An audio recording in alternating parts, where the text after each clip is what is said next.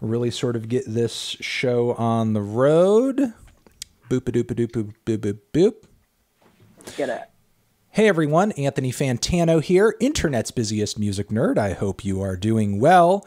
And right here live on Twitch, but replayable on YouTube, we are doing an exclusive interview with the one, the only one half of the most beloved but also polarizing music duos on the internet right now, 100 gecs, Miss Laura Less. How are you doing? I'm doing very well. How are you? Good. Thank you for coming through. Thank you for spending your time with us. So generous with your time during the pandemic. Not like I'm busy or anything. Not like this is a crucial part of my day I could be using to work. No, well, thank you for having me. But you're in like a studio space right now, right? I am. No, I am pausing work to do this, but okay. Not in the way that I was implying. Okay. I am totally cool with it, and I am so happy to be here talking to you. All right, I'm gonna ask you later about maybe some of the new stuff that you're cooking up. So keep that at the top of your mind.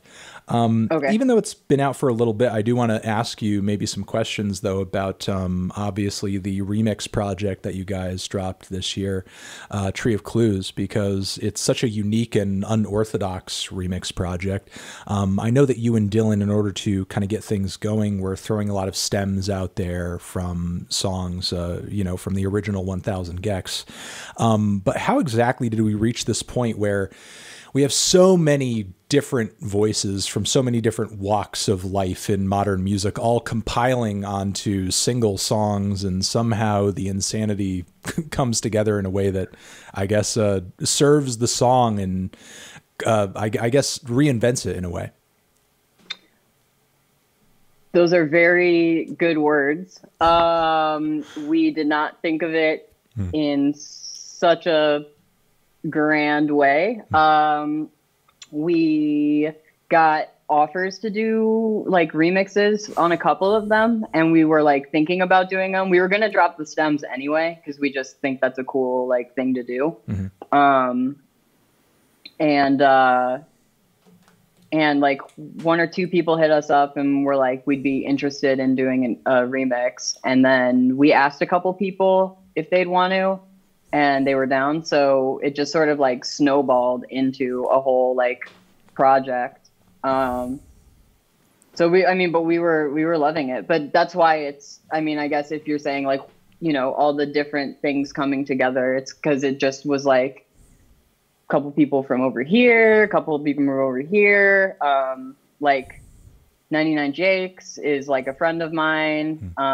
So I just asked them to do it. And then we had the couple that were on SoundCloud that we picked.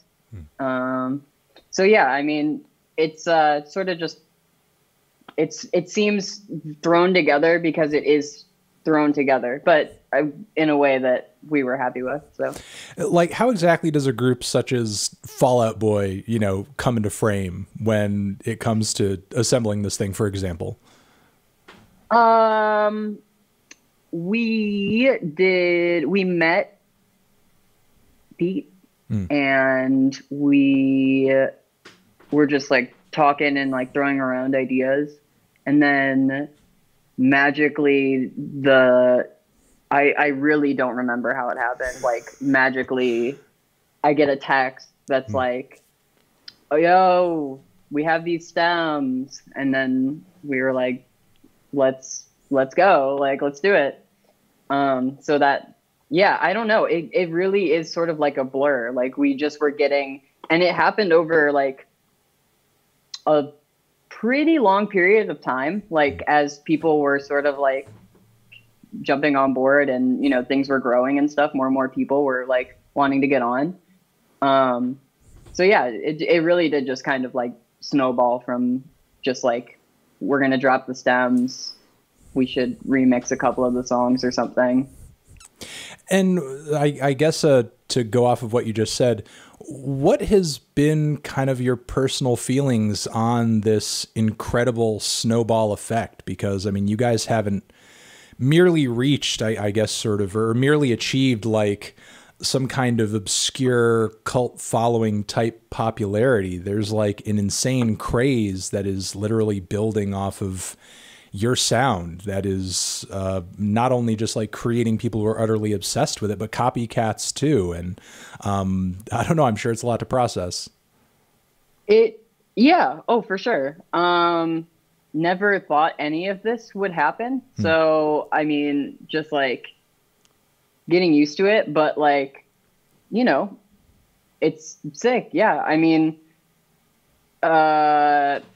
never, I mean, I'm able to do things, or I've done things now that I never thought I would ever get the opportunity to do, like sign a big deal. Like I was like, that doesn't fucking happen. Like for people, like regular people don't like actually sign like fucking big fat cat contract. I mean, not saying we got like a fucking Kanye West deal or something, but you know, that was like a dream come true that I never thought about. Have met almost all of the people that like I consider huge heroes of mine. There's still a couple people missing, but never met Daniel Lopatin yet. I need to get on that. Yeah, but I don't know. I mean, it's also like a double-edged sword though. It's like I'm not like, I don't know. I'm not into the idea of like stardom or whatever. Like it's cool that we can do a lot of the things that we can do. But yeah, I don't know. Nuanced, but very overall net good.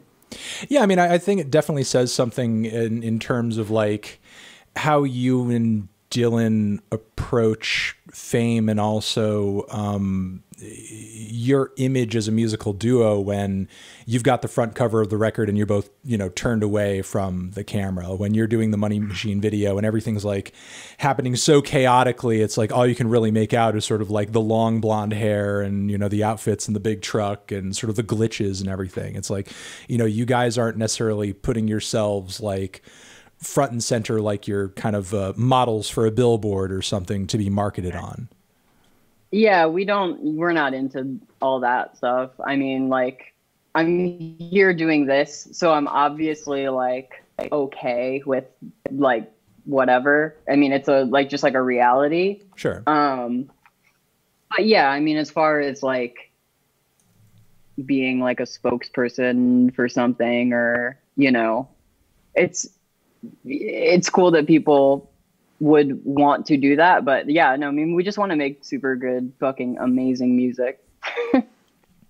And, you know, speaking of that music and the way people have been talking about it and interpreting it and trying to classify it too and understand it, I think has been a really interesting kind of process. I love sort of watching audiences not just consume music, but I guess sort of try to make sense of it for themselves and discuss it and reinterpret it. And, you know, it amazes me how there are people who will copycat your stuff and almost like distill it down to like 4 distinct characteristics. Like, oh, you know, we have like the blaring guitar, the chipmunk vocal, the drums sound a little blasted out, and this other thing too. And oh, it's essentially gecs at that point. I mean, I love it. I love all the, I think that like it's all like we're all copying something. Sure. You know, like we're all pulling from whatever. So if people want to use our stuff as like a main source of inspiration, or, you know, like build off of something that we're doing, like, love it. There's like this, it's nuts. I think somebody sent it to me, like I don't know what country it's from. But it is basically Money Machine. I think they like use a lot of the stems from Money Machine and just like are going in over it. And I was like, this is probably the only thing I've heard that's too far in that direction. I was like, that is literally just Money Machine, but I mean, other than that, yeah, I mean, everything else has been cool.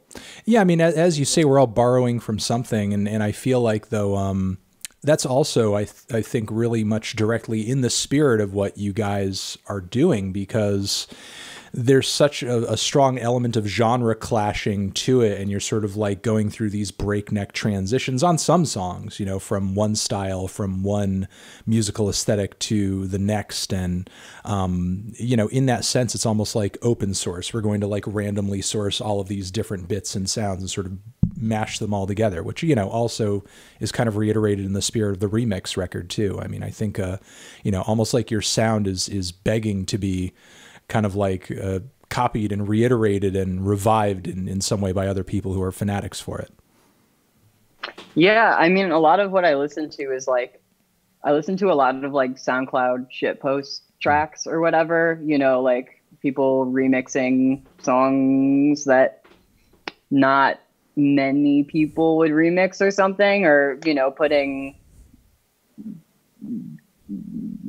you know, like hard style beats under System of a Down or something. Like, you know, it's like that genre clashing that people talk about isn't super like, we didn't think it was that weird. Like when we were listening to the album, we were like, this is good and energetic and whatever, but we didn't think it was like particularly like super weird. So, I mean, but it's cool that everybody, like, it's kind of like opening some people's eyes to sort of this style of something that, that we like.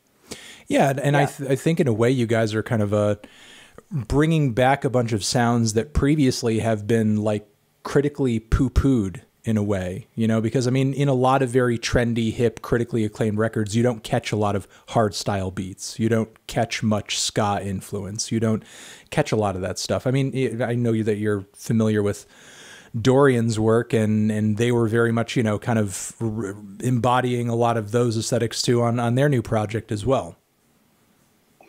Yeah. I think Dorian, I love Dorian. They kind of share sort of a vibe of us with just like just whatever bangs, you know, whatever is going to bang on the track is what we should do. Like, so if that means like putting a dubstep drop or something, super sick. And I think that like, as long as we just stick to try to do whatever sounds the best, then, you know, the results can't be bad for sure. I mean, so like, you know, you get something like, you know, people saying it's, you know, it's weird or like, it's a lot like Broken Side or whatever. But, yeah, I mean, you know, that stuff will sort it all out. It'll sort itself out. And you know, like at the end of the day, it's just like, is it good? Is it hitting? So. I mean, now that you kind of bring that comparison up, I mean, I've had my opinions on it. I know that you've had your opinions on it. I've heard your opinions. Yeah, you've heard my opinions on it. But like, you know, do you feel like that's an instance of, I guess, musicology malpractice? Like, what do you feel like people are hearing in your music that says Broken Side? And then beyond that, what are they actually missing that would actually sort of, you know, illustrate that that's kind of a ridiculous kind of direct comparison to make, in the sense of, oh, they're obviously like really inspired and just borrowing from all their music. Yeah, I think I've heard, I had heard like one Broken Side song before the album dropped, and like that's not a criticism or whatever. It's just like I wasn't super familiar with it, but I think the comparison comes like just we like a lot of things that are like sort of tangential to that, or like from the same time. Like I love tons of shit that was coming out at the same time as Broken Side. So I think some of that like just through osmosis permeates in. I think maybe the comparison also, like just like the the different genres put together, like the rock and, you know, hip hop and electronic stuff all coming together in a certain way, and the like sort of snarky vocal delivery sometimes, you know, I mean, I don't know, you go into like all the different like the genes of it. But what are people missing that illustrates the difference? We're not trying to like, well, see, I don't know the intentions of Broken Side, so I don't want to say anything that might be putting words in their mouth. Yeah.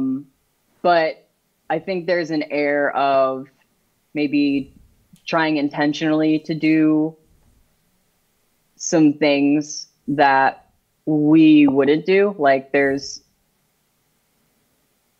I don't know how to say, but there is a difference for sure. Well, I'll jump in and say, like, I feel like there's definitely a huge separation in terms of ethos. And I feel like maybe a lot of the misunderstanding comes from people kind of hearing Broken Side outside of the context of the MySpace ecosystem that people don't really remember as vividly as I think they should, or never experienced.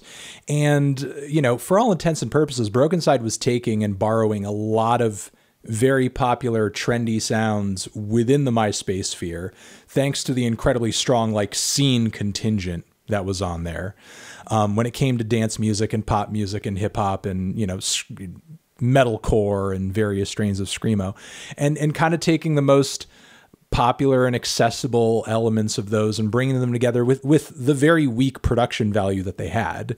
And, you know, like you said, I mean, you guys are inspired by a lot of those very same sounds and artists from that era, but your execution is so much more alternative and subversive and actually trying to attempt something experimental, when their goal was to more appeal to a mass that was kind of building on a platform, you know. Which they successfully did. You know, they had a lot of passionate fans on the MySpace platform, and when you sort of moved off of that platform, they had a ton of fucking haters. But you know, beyond that though, there is sort of a weird phenomenon I see as well amongst people who are my age, sort of like in their mid-30s or maybe even a little bit older, who maybe at one point like prided themselves on being really hip with music and being really into music. And I'm just seeing like this very strange pattern where you guys are almost becoming like the cutoff for them. Like, you know, it's not even so much like, you know, they can't appreciate K-pop or something, because if K-pop was around when they were in their 20s, they wouldn't have liked it anyway. You know, these are people who sort of pride themselves on being fans of underground music and alternative music. And you guys are very much a part of that scene, undoubtedly. And now that, you know, your sort of sound and your vibe is kind of dominating in so many ways, there are people who, again, who are my age or a little bit older, who are saying, I can't, this is too far for me. This is just not me. And do you guys feel like inadvertently you're a part of a generational divide in a way? Do you feel like you're ushering in something new and that you're sort of appealing to a new generation with your sound? That would be cool. Assuming that would be cool. Like, I don't know. I'm trying to form an actual thought here. It's fine. It's fine if the people that are like the real heads, you know, that are a little bit older aren't, you know, fucking with it. It's like such a product of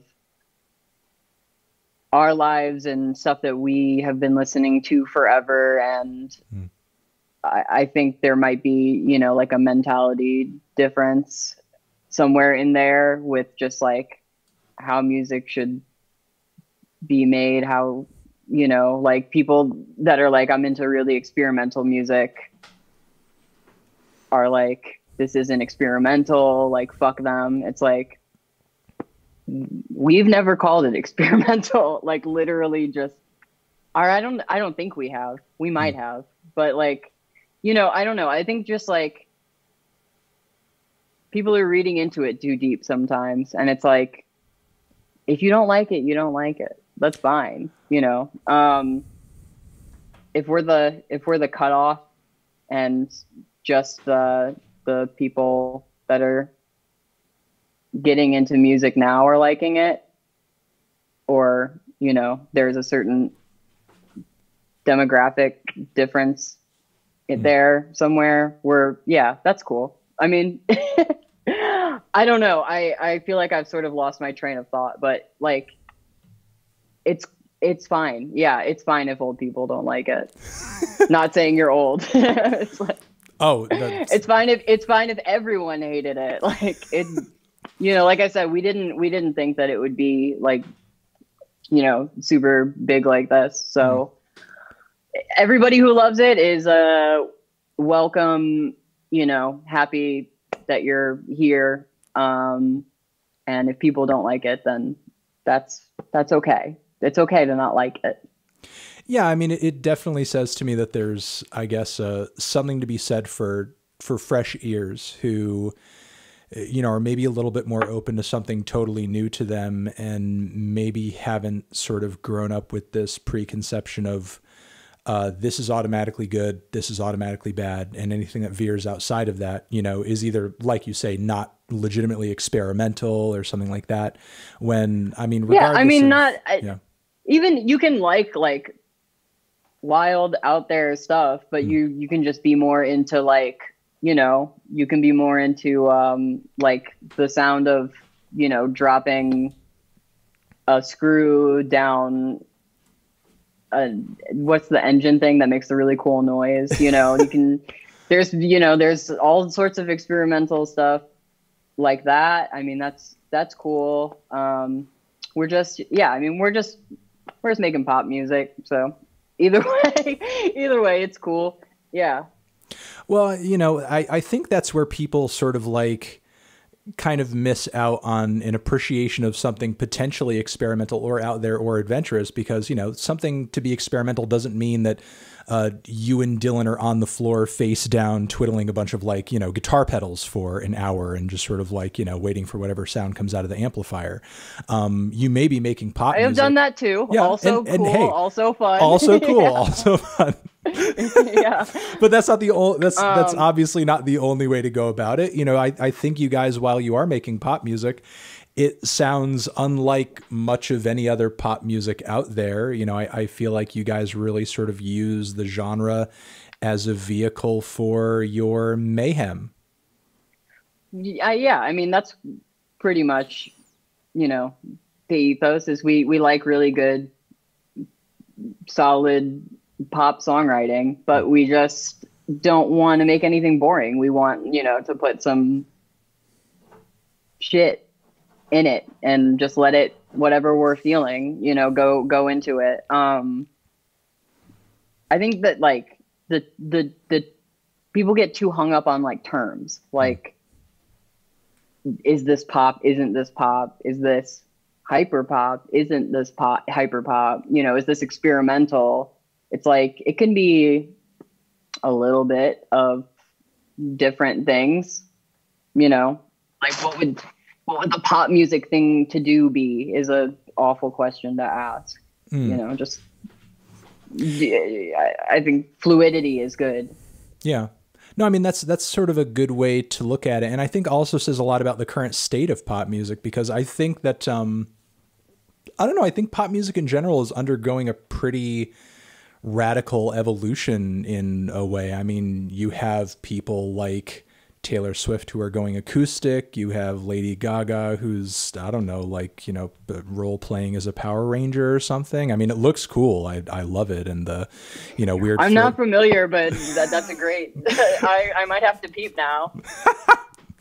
And simultaneously you do have this hyper pop thing going on underneath all of it that sounds in a lot of ways like, I don't know, it's almost like the world of pop that we were promised in the 2000s, where it's so bright and it's so glitzy and it is so hyper, but then it ended up diverging into something else. And You know, I mean, AG's got that covered. Sure. AG's, it's, you know, between, I mean, like his own releases and the other stuff on PC Music and the new stuff that's been going on PC Music and everybody who's been following them, like that whole the glitzy like Y2K reimagined, you know, the lost future of it all. Like, yeah, that's there's people doing that, and we definitely take from that. Yeah. And you know, but before I kind of dive a little bit deeper into that, just to get this out of the way because it was brought up a second ago, do you guys at all identify with or sort of fuck with the hyper pop label, or do you feel like that's sort of like, I don't know, a little too non-specific at this point, or maybe even sort of confusing? We fuck with it. It's, I didn't know that the hyperpop playlist didn't happen until the album came out. I thought that was already something that had been established. Yeah. I just they were talking about it when there was like that NYT New York Times interview thing with like a few people that came out recently, and when they were interviewing us for that, they said that, and I was like so shocked. Yeah, I mean the label itself is cool for reasons that you would like a genre title, like because you can find different stuff through it. You know, you can be like, what's you know, 100 gecs, what could that be considered? Oh, that's hyperpop. And then like people can find other stuff and other artists, you know, especially artists that don't have the same like attention that we do, that people can find them through us as like a vehicle. That's really cool. I love that. I don't know if I would say if it completely like encompasses, because I just don't know. Like somebody was saying that it's more of like a community thing. In that article, they were saying like it's more of like a community based playlist and like term for them. And that's, I get that, like that makes sense. Yeah, it's a cool term. It's like, we're down with it. We just don't know if it like completely, if everything that we do would be considered hyperpop. You know what I mean? Like I think we definitely cross over there, but like somebody like Dorian's first album is to me what I would consider like, that's hyperpop. That's the quintessential. But, I mean, from like where we had been, like if we are hyperpop, then we're hyperpop. Like if they made the playlist for our album, then I guess yes, then we are we are hyperpop. But to me, like the offshoots of bubblegum bass and stuff, and you know, whether that's another term for hyperpop or if it's like prototypical hyperpop or whatever, like as if you would have asked me a year and a half ago, if we'd never dropped the album, like what hyperpop is, I would have said like something like Dorian's first album. You know, this is something that. But now, I like that it's getting way more broad now, though, because like now you have like the people that from SoundCloud and stuff, like the younger peeps that are coming in, who are, you know, are being on the like hyperpop playlist and stuff, and like I love all that stuff, and I love all the different like strands of everything. And I think that if we can strive for like a very inclusive, I just don't want it to be like such a small net, you know what I mean? If we can strive to make it a wider net that encompasses more sounds, that's ideal to me. No, I think that's a good ethos to approach it with. it's just interesting. A couple of things about it are interesting. It's interesting to sort of see a platform like Spotify jump ahead and sort of like, I guess, validate it, really quickly. Like this exists. This is a thing. Like, this isn't just some nebulous term people are throwing around on the internet. We're like defining it, and we're giving you a list of artists that are a part of it. You know what I mean? Like, I don't recall them doing it. I don't recall them doing a similar thing with Vaporwave when when Vaporwave was kind of getting going, or, other similar platforms. Another thing that's kind of interesting, and I think that you could have something to say about this is, the more I view the genre, and I think this is a great thing about the scene, obviously it's part of what makes the scene unique, is that it has just a really strong base of support in artists and just like involvement from the LGBTQ community. And, to you, do you feel like that's something that is just sort of by chance via the nature of, I guess, sort of like the scene and the ethos of it? Or do you feel like that's also kind of maybe in an unspoken way, just a part of the whole genre's identity? I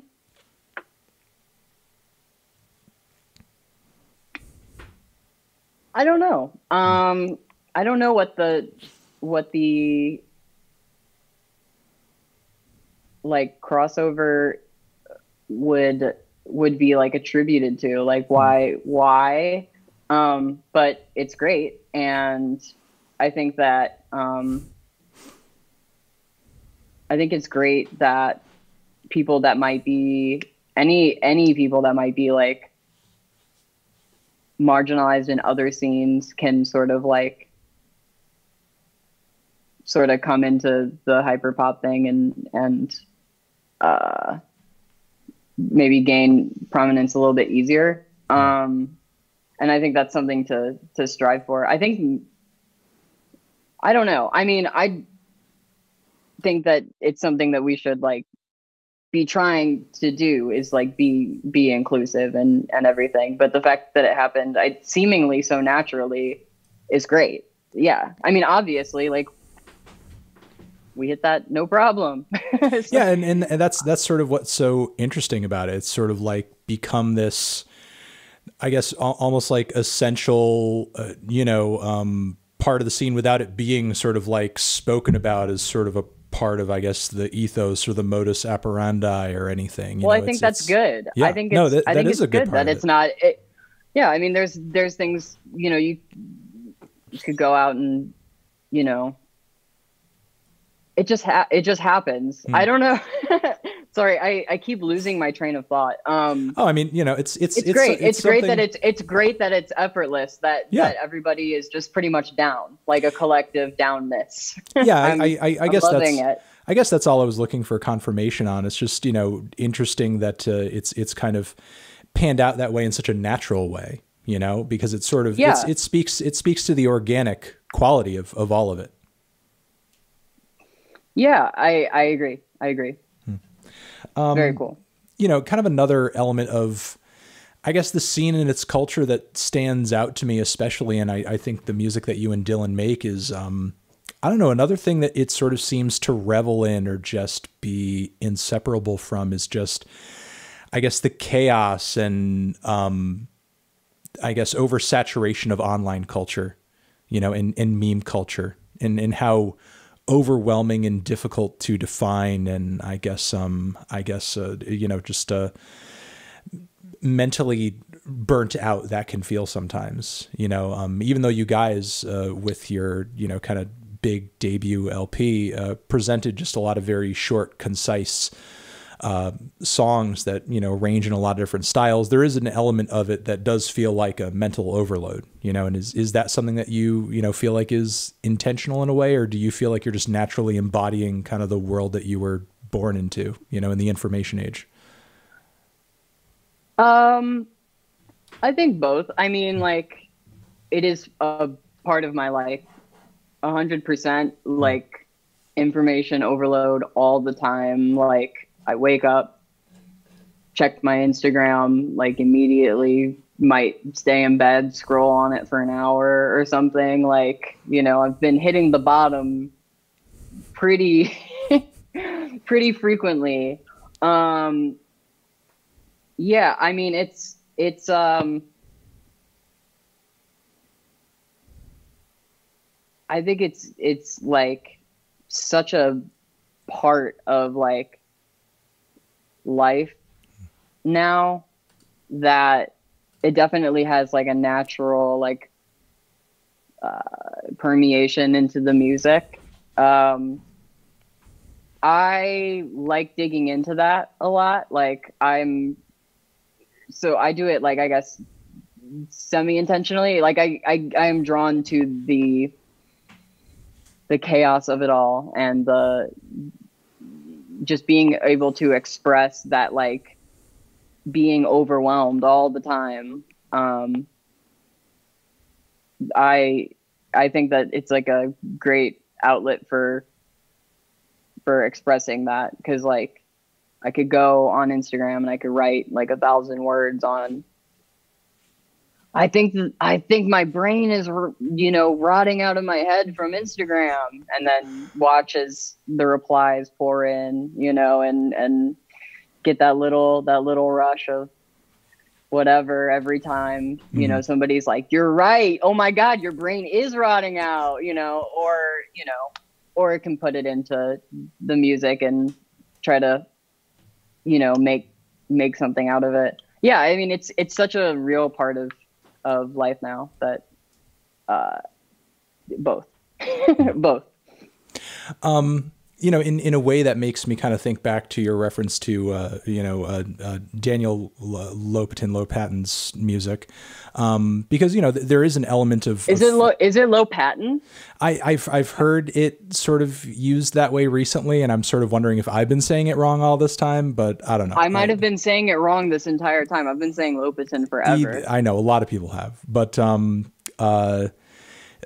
basically, you know, there's an element of futurism to a lot of his stuff too, you know, that I feel like almost kind of parallels with that, you know, especially given the impact that he had on vaporwave and sort of what that meant for futurism in music, and kind of a revival of retro futurism and sort of like futurist aesthetics from a bygone time too. But, you know, you guys feel almost like, I don't know, like let's not sort of give ourselves an old version of the future. Let's take the newest version of it and sort of radicalize it in the noisiest and most hectic way possible, and just sort of like give the audience that.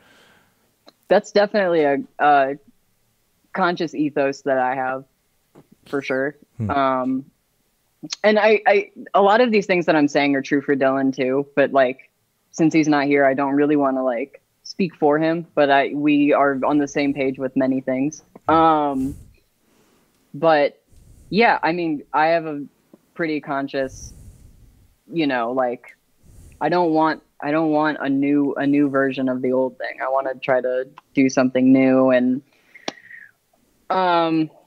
you know, but it's a mix for sure. Like I indulge in nostalgia like anyone else, but like I do think that like it's cool to strive for a unique future instead of reclaiming a canceled one.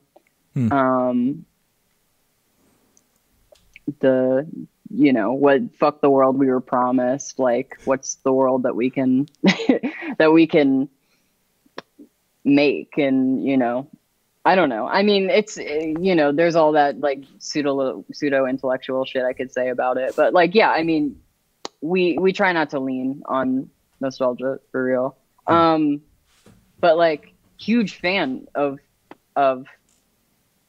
like the Chuck Person project, and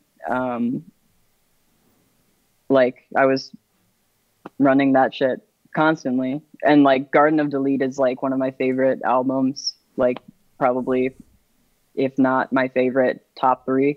You know, like it's so good, and like, you know, I don't know, I mean, you can be I think you can take stuff from the past, you can whatever, you can reinterpret, you can do a little bit of everything, but I think that like, yeah, striving to do something new and not leaning too heavy on nostalgia is a good thing.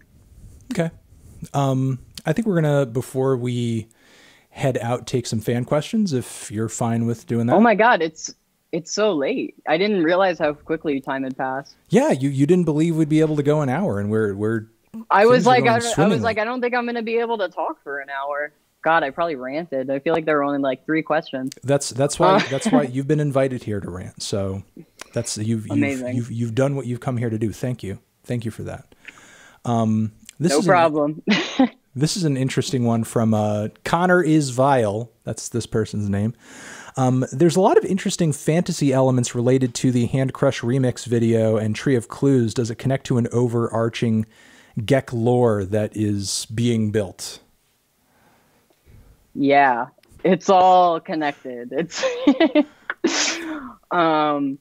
it's very metaphorical. It's very, you gotta like connect the dots, and there's a whole web of there's actually a whole lore. If you read the lore that was written for Tree of Clues, our friend Adrian and our friend Lewis got together and made this amazing lore. So they pretty much did half the work for you, and it's just up to you to fill in the dots, fill in the blanks there.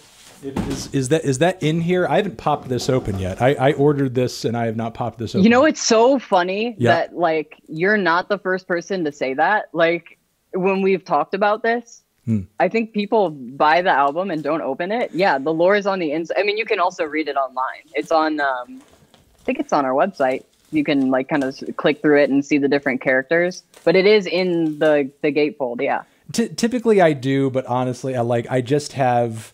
I have a giant mail pile. I have a giant COVID mail pile of like things I have. Like, it'll be worth way more in 20 years if you don't open it. I literally just opened it, so fuck me. You're fucked. I opened it. I opened it to read the lore, so I'm fucked. I opened it, but yeah. Also you can read it. You can read it online. You don't have to open. Well, fuck me. Listen. I buy albums to open them. I'm not like a hardcore. You fucked up bad, buddy. You fucked up bad. Sorry. I fucked it's okay. Up. I fucked up bad. I did fuck it up bad, and I believe I got the. I got the clear like splatter one too, so I double fucked up. That one that would have accrued some big bucks, some $300 on eBay, some big fat bucks, and now I done opened it. And now it's worth $10 after I opened the shit. It's like those the reopening old Pokemon packs are getting big again now. So the next big thing is going to be opening up old 100 gecs vinyl. I didn't form that idea before I started talking. I should have thought about that a little bit harder. Boring sentence. We should move on to the next question. Isaiah Skirt wants to know, and maybe the possibility of this is there, considering the fat label deal, and obviously yours and Dylan's big fat cats now. Yep. And the openness of you and Dylan to different types of music, and obviously the image of 100 gecs and its growing popularity. But will there ever be a 100 gecs K-pop crossover? Is there any interest in that? Could that be a thing? Maybe. Not ruling it out.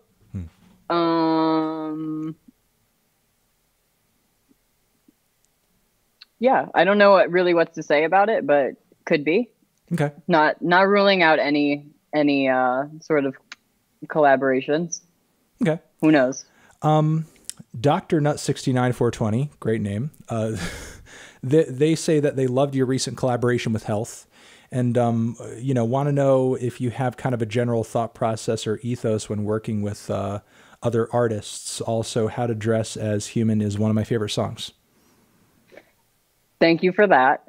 I like that song even still. It is so old now. Thought process when collaborating with people. Well, I think it's sort of like a case-by-case basis, because like sometimes they are used to a different process. So, sometimes they'll have something ready already a little bit. And send it over and we'll kind of just like fuck with it. We've done that with a couple things recently. Other times,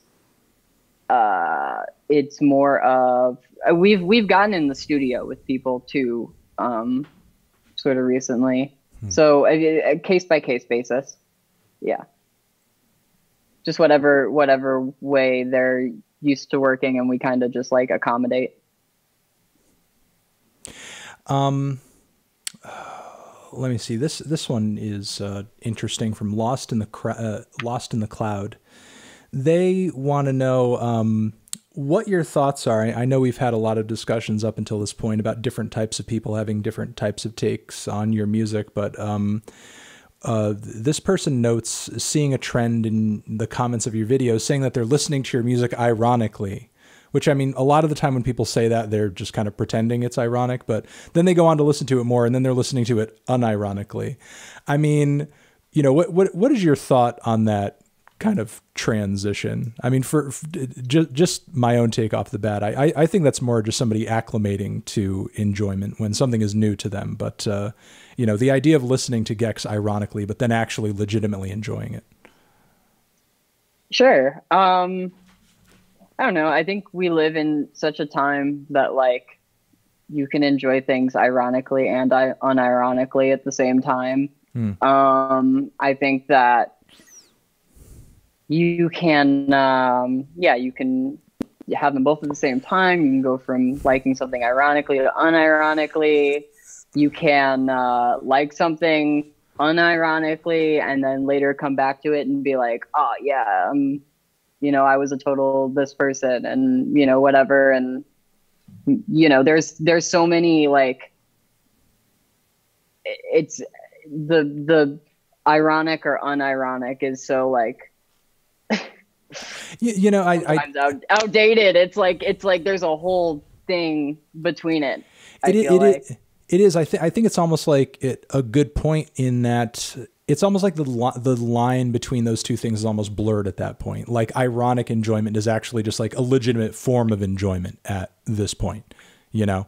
Sure. I mean, if you just want to watch it to cringe at us, that's cool too. I mean, you know, like, but like I'm down for whatever way, as long as you stream it millions of times and are feeding me right directly into my bank account. You can love it, you can hate it, just, you know, and stream it a lot of times. That's sort of. I wish people would ironically love the vinyl and just buy a bunch of vinyl to ironically love it too. That would be great. You know, that's kind of the inadvertent genius of content creation on the internet, because whether somebody is ironically watching it, unironically watching it, hate watching it, or whatever, it all kind of gets monetized the same. Like it sort of breaks down the barriers between all of those things, and it doesn't really matter. You can get famous or be successful off either. Yeah, what is it, like the YouTube algorithm? Doesn't the YouTube algorithm like equally weight likes and dislikes or something? That is potentially something like that. I know that your metrics on YouTube, and this is just me like watching a bunch of dumb shit, but like I think I've heard that like the dislikes also will boost your algorithmic like whatever. That seems like a weird thing for them to do. Yeah, I mean, we don't want people to not like it. We're not doing like I don't want to say anyone specific. We're not doing a thing where we want people to hate it. Yeah. But it is interesting, yes, that you can pretty much get super paid off being a really disliked person. I think that is not my favorite thing. But it is a thing, and so it does not matter. what I think. Yeah, I mean, obviously, you and Dylan don't go out of your way to be disliked or be controversial. It's certainly not. We would love to not be controversial at all.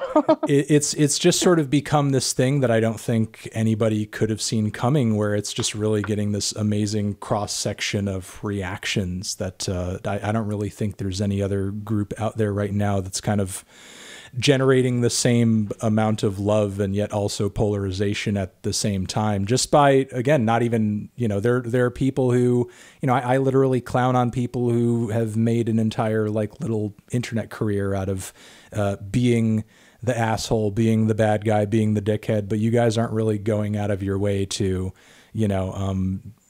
I guess be cross toward anyone. Nope, I mean, we're just naturally awful. Well, if yeah, I mean, it is.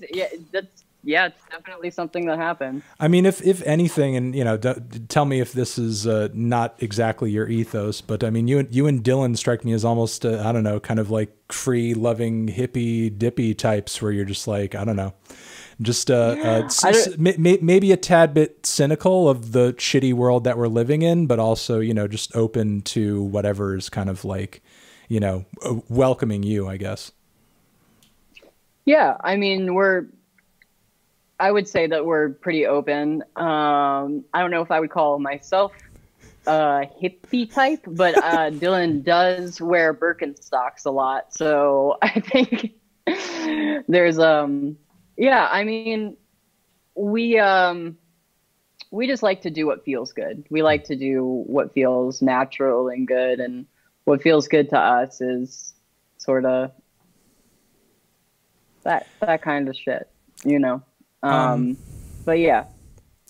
So, as we kind of head out, is there anything that you can, I guess, say or give us a bit of a tease or some behind the scenes, something on like the music that you guys have been working on as of late? Like, is there an idea as to when the next project might come into fruition, and, any sort of like clues as to how that's been shaping up so far? Yes. Let's see. I actually have a note of things I wanted to talk. Oh, wow. You came prepared. Briefly about. Oh, no, I write notes all the time because I forget everything. I am incredibly forgetful.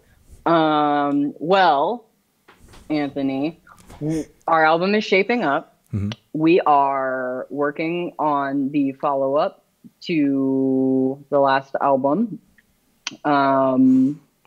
We are playing with some vibes. I don't want to say too much. There's different sounds at play this time. We got bored of some things and have found new stuff that we're liking. But it's not like a grand departure or anything. I don't know. Whatever. It's a natural progression. A lot of guitars happening.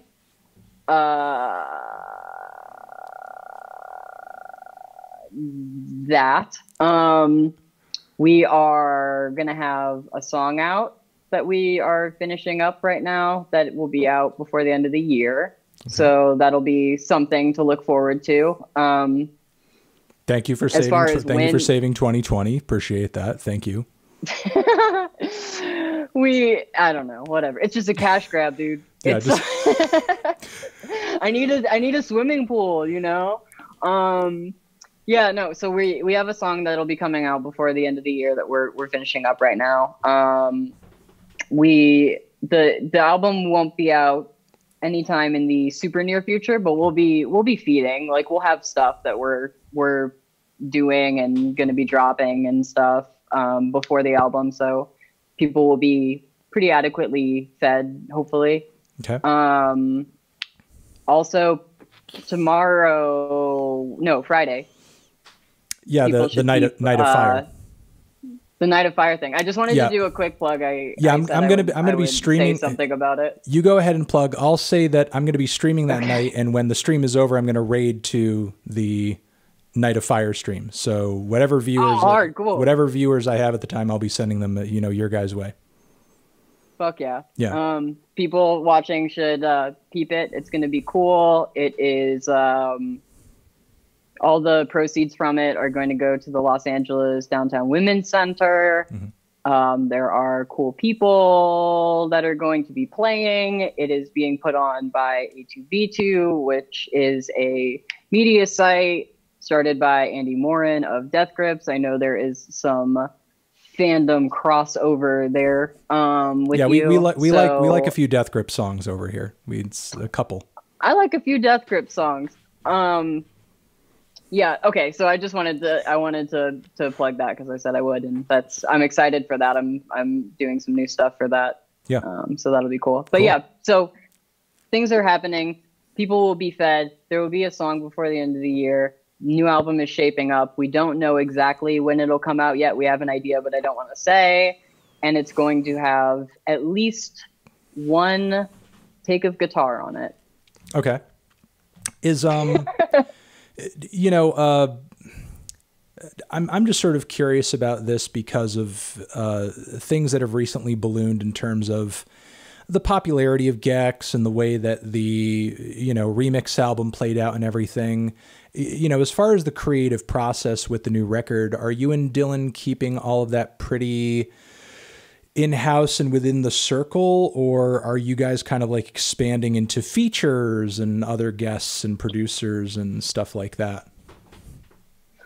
We're playing with a couple things. We don't know yet. We have worked with a couple people on things that were potentially for the new album that we're still kind of like deciding what's going to all go into it. We're still sort of we're like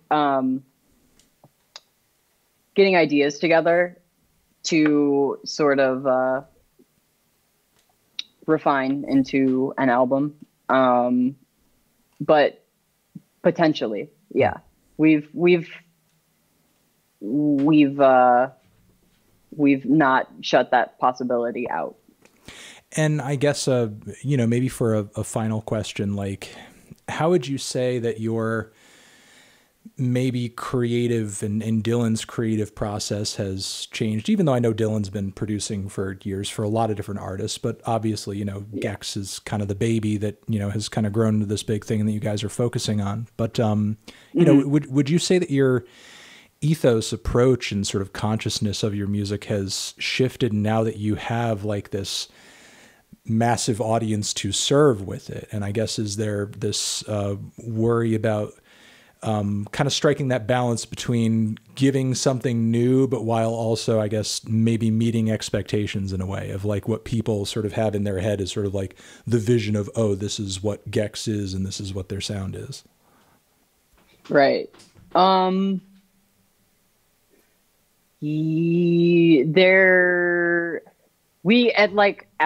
after the album drop, we were doing a bunch of interviews that were like, is there any pressure? Does it feel any different or whatever? And we were like, no. And there's definitely pressure. Like, there's for sure pressure to, you don't want to fuck it up,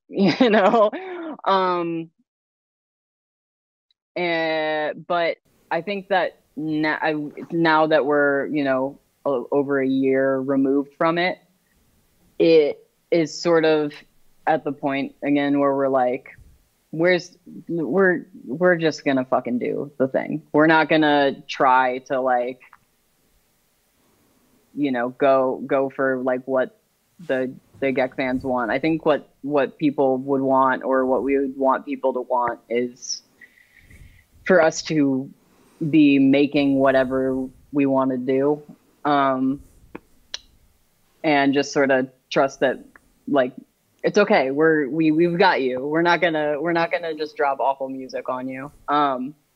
So it's something that we're conscious of, but we're just gonna make stuff and hope that people like it, which is what we did for the first one. So, well, thank you for coming through and just talking with me and being an open book and being a great conversationalist and losing track of the hour and just taking the time. I appreciate it. We appreciate it.